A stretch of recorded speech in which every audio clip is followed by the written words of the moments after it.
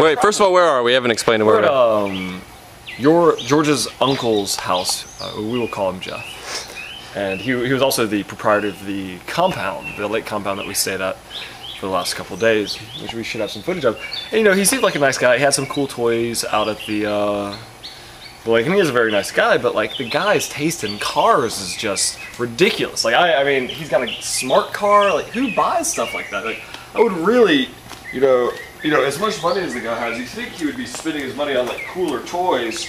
But, you know, I mean, if I were that wealthy, I would definitely be spending on cooler stuff than, you know, a smart car. It's ridiculous. I mean, there's so many better cars out there.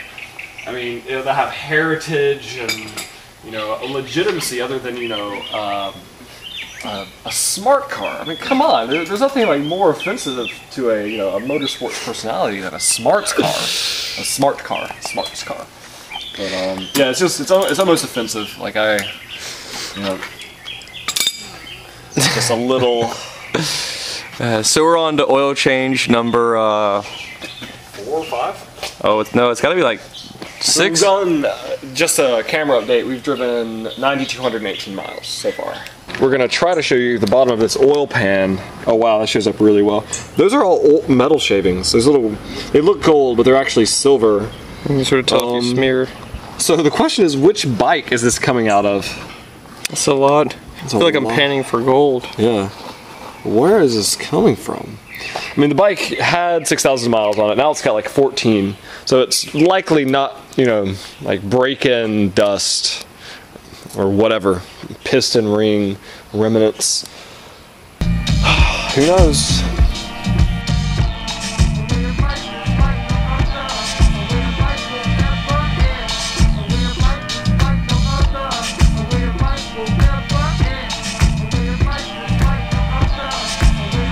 So on our path to enlightenment, we've done the only reasonable thing and stopped at another brewery. Woo! Nothing says introspection and zen like free beer. Alcoholics are known for their introspection. Yeah. Really much to the detriment of everyone around. Deep. We were plugging along 90 alternate and saw Shiner. Middle of Texas. Yeah, really middle of, I guess, East Texas, and saw Shiner, Texas, which is a fairly popular beer called Shiner Bock, which I presume is the namesake of this place. So, you know, at this point we're heading towards an exhilarating week of camping in the swamps of, you know, the Gulf of Mexico, so our spirits are average.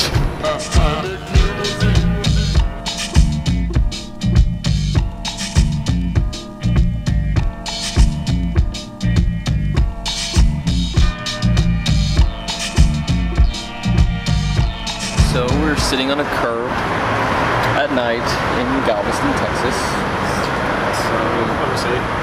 So we made it to, you know, more or less our destination. Now it's just a question of how much further we want to go towards New Orleans tonight. Apparently the ferry runs 24 hours, so we don't have to worry about camping on the beach and waiting for the first ferry tomorrow. As I was driving along, I'm realizing that Texas, like, other than, we probably have more footage of South Dakota than Texas. And I think we're just like having some camera fatigue. Like, we've only got one camera. We have to stop because our other one that mounts the bike is broken.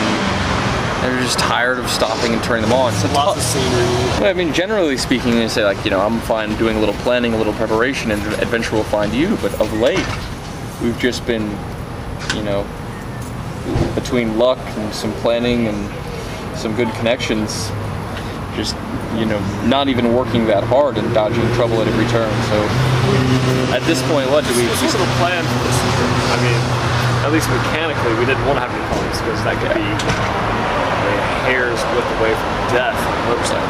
Yeah, I mean, we have lots of cool ideas for trips where we drive shitty cars that break down on us. But if a motorcycle, it's stable. Yeah, a motorcycle breaks down on you, and like it's not like a wacky roadside repair. It's a fiery wreck at 80. So we found a very gregarious raccoon. What are you doing, dude? Hey, you got rabies. Yeah. People feed you?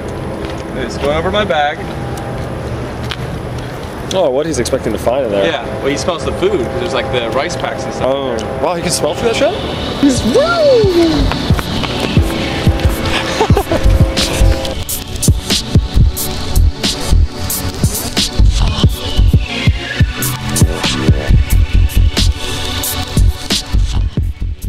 your favorite part about our campsite?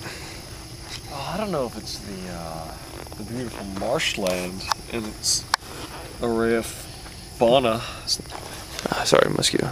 It's really the entomology that interests me most. Mosquitoes, I've always found a really fascinating study into, you know, making me fucking uncomfortable. So there's that. Yeah. There's how wet it is. There's all the unnatural light. God, there's fucking mosquitoes everywhere. And, you know, just in case that wasn't enough, there's a giant dead wild boar. Giant. It was probably like a maybe 200-pound boar. Do you think that's all? It's a giant goddamn animal, which, you know... We'll make sure we get a footage of it. Yeah, we'll definitely... It's dead, and it's, you know, rigor mortis. Oh, God damn it. Yeah, I mean, and fortunately it's dead, but the, you know, really enormous fresh tracks all around it are less dead. God damn. Alright, we're going to have to stop filming soon. The bugs are too bad, but this campsite sucks. Hopefully the next video isn't us fighting off a wild boar. Well, we listened to you, America. We know what you wanted, and it was us sleeping in weirder places. I'll have to hope that isn't what this thing involves it too.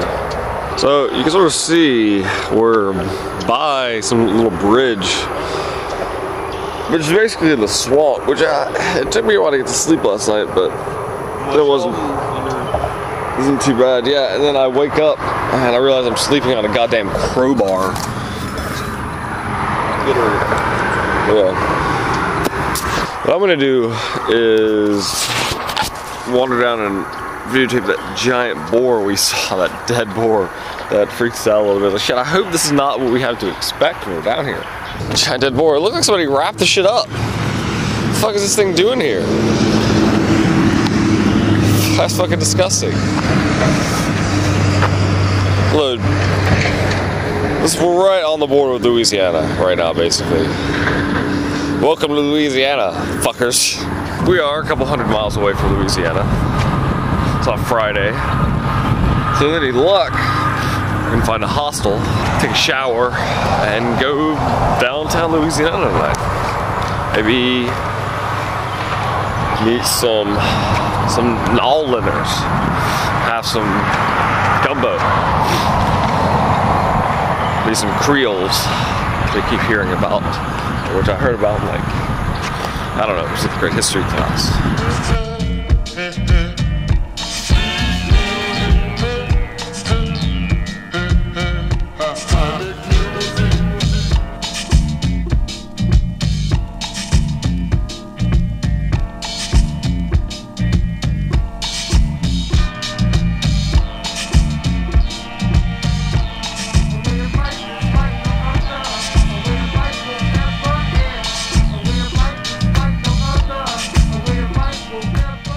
We are in our American hostel for the first time in America. We're paying for a place to stay, but it's under $20 a piece a night for these fine accommodations. So, I suppose a little bit like feet, but I've come to decide it's us. It's actually your feet. We're gonna get cleaned up, feel sorry for ourselves a little bit, and then go downtown.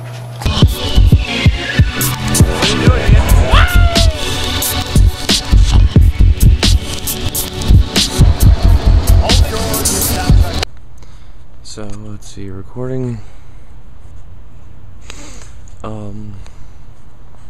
Well, yeah, as usual, we'll start off by apologizing for not filming enough. I guess if there's a night that expresses to us the importance of having a camera crew, it was last night, because there's, you know, the last like 24 hours have been pretty insane. Eden and I ended up getting in a really nasty fight that turned to blows, that I just came back around to yelling, and you know, I was pretty unhappy about it. So I wasn't throwing in the towel on the trip, but I wasn't interested in finishing it together. So I mean, I guess the transgression was we started off coming back drunk with our Italian friend, and then let's see, I think we disagreed about whether or not New Orleans could be a cool place to live, and then the argument just kept going farther and farther below the belt until I went way below the belt and Ian snapped and threw a pretty good punch. He got pretty well landed, picked off this side here, and I was shocked. I wouldn't call it a sucker punch because everyone knew it was coming, so I can't really fault him for sneaking one in on me. I think it was pretty clear where that situation was going. So we continued screaming. I mean, put on a show for, must have been 30 people must have walked by and picked up that. So the arguments are never about what you're arguing about. It's, I guess, to digress, I don't really know how I feel about anything that's happened. I mean, not that I don't share in some of the fault, but I think that he's sorry. And I guess in some ways I'm responsible for not talking about and being angry with him. If you don't tell the other person, they have no way of correcting it. Something I've heard before. So George is outside right now talking to the other journal camp, probably about what transpired last night. And what transpired last night was that we went down to Bourbon Street and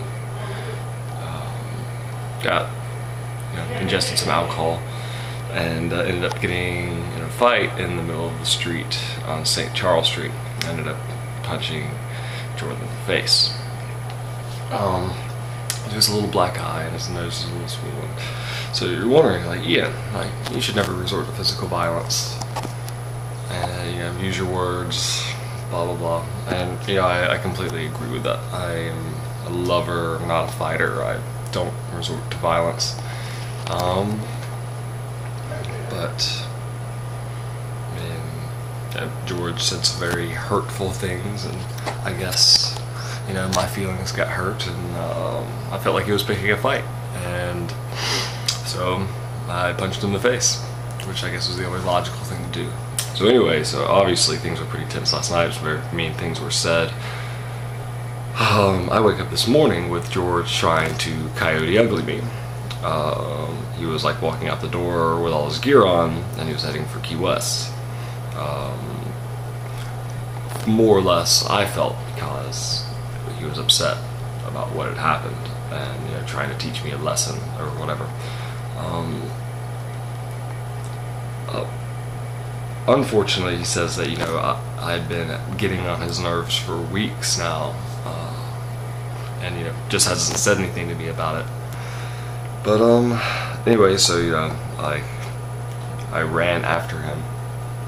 But regardless, we're talking about 2,000 miles, and my enjoyment, I would enjoy it substantially less if George wasn't there. We got in a fight. I apologized. Within friends, perhaps things should never really resort to violence. But I would hate to have to rehash the conversation. The lovers' quarrel we got into in the middle of fucking New Orleans as pedestrians rolled by, and these two grown men yelling at each other. Anyways, things aren't terribly tense anymore. We worked it out. Apparently, we came to the conclusion that both of us have glaring character flaws. Who knew? I don't know. I still feel bad. That's how I feel about the whole situation. A little disgusted with my my actions. The fact that I had to wash my hair without shampoo. So, leaving New Orleans. Slowly. Very slowly. We're packing up and giggling like fucking slumber parties. We were up late. Yeah. And so, we're gonna go over a big bridge and then see a beach. And so, I'm gonna videotape. With a door handle on that cargo. That seems efficient. This car has not moved in some time. We haven't fixed my exhaust leak. Both of us need to tighten our chains. We're not. We did lube them, and I put oil in my bike, so that's thoughtful. It's thoughtful. Yeah. How you feel, bike?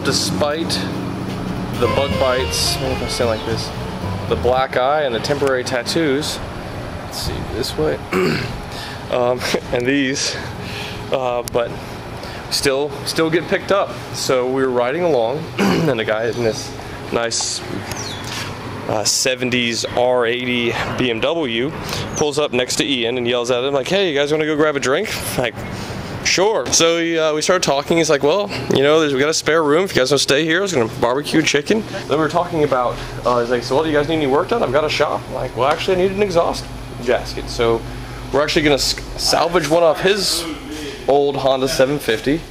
And now we're looking around at this collection of nice cars. This is quite a collection.